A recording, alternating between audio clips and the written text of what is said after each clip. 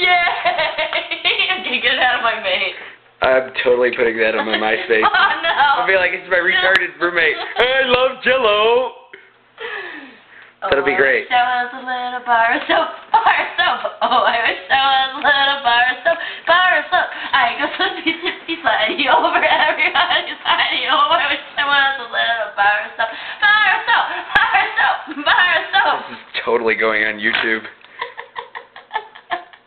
Get out of my face. This is going to be the most watched. Flash it so you This will be the most watched clip on YouTube. No, because then I could just do like Girls Gone Wild and put little things over your boobs. So, yeah, I've been drinking tonight. If you can't tell, I don't usually sing about bars of soap or bologna or...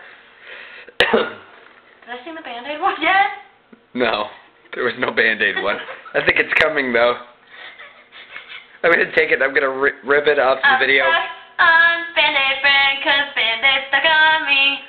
And, you know, I learned all these great and wonderful songs at Hooters. It's a great experience. It's a lesson. I feel like I've got a degree in dumb fucking songs that I'm not going to need until I have kids, which is going to be never, because I can't find a man that will stand me long enough. Maybe it's because I scare my wife with the bologna song. But you never know. All right, get the fuck out of my room. And for every man out there who thinks it would be their dream to live with a stripper and a Hooters girl, I'm not this a is my stripper life. and I'm not a Hooters girl. I am a girl. You're an ex-Hooters girl. Yeah, and? Can't But tell. once a Hooters girl, always a Hooters girl. Oh, yeah.